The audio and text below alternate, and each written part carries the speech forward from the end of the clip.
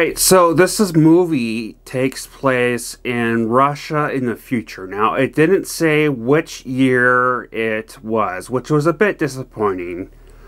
But it definitely takes place in Russia, and it's a futuristic movie, which is a apocalyptic movie as well, about aliens coming to Earth trying to mind control humans. And I won't get into much of the detail of it,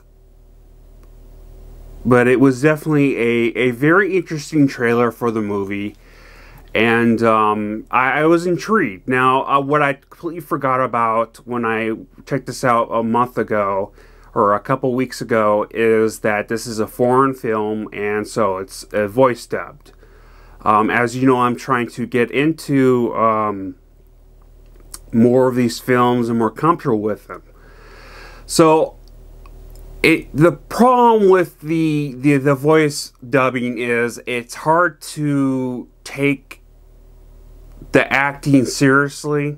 There was definitely some parts in here that are kind of hokey, or not hokey, but just a little cheesy of how it is. And you could also go with foreign films, you get kind of a cheesy jokes and cheesy dialogue. There wasn't a whole bunch in here. There was definitely a couple spots in here of both of those. I thought, from what I could tell, I thought the acting was definitely good. The couple of the females in here definitely, or the media female in here, her acting was a bit overdone in spots, but you know, for most of the part, it was definitely good acting, far as I could tell. Like I said, definitely a lot of gunplay in here, a lot, and the special effects in here. Because this is kind of a low-budget film, but with a high-quality camera and high-quality lens. The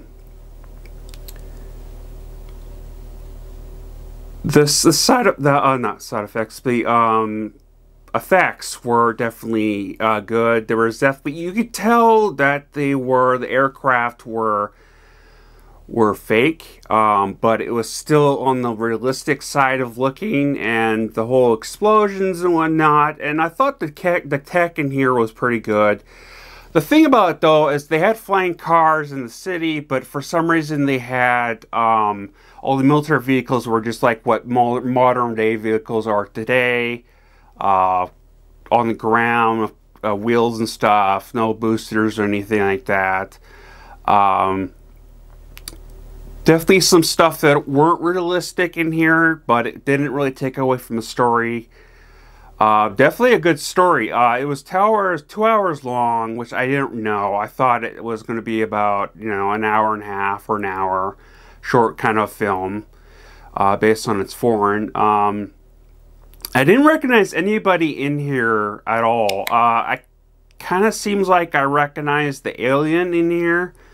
But I have to check to see if I've seen him before, who he plays.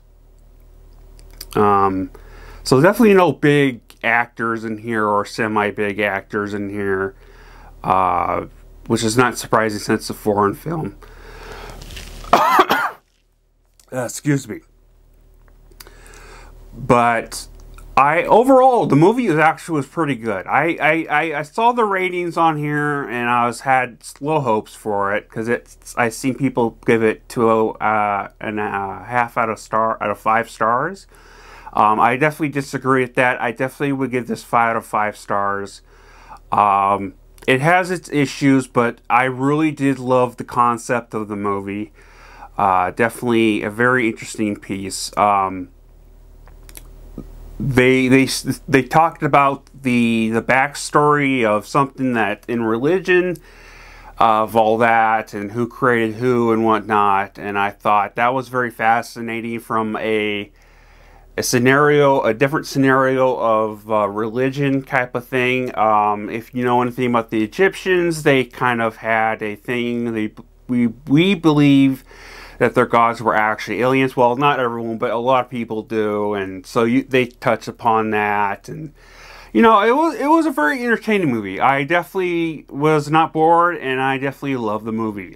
Please let me know in the comments below if you've seen this movie, what you thought of it.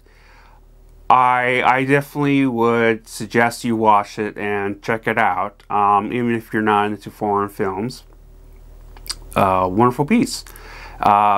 Please like and subscribe, and if you have not already, do that. That'd be great. I don't get a whole lot of likes on my videos, but I am still a small channel. So, but also thank you to all the new people who subscribed in the past 2 weeks. That's very appreciated of that. And let me know in the comments below what you thought. I believe I already said that. Let's see what else did I miss. No, that's about it. Have a nice day. See you guys Wednesday, and Skull.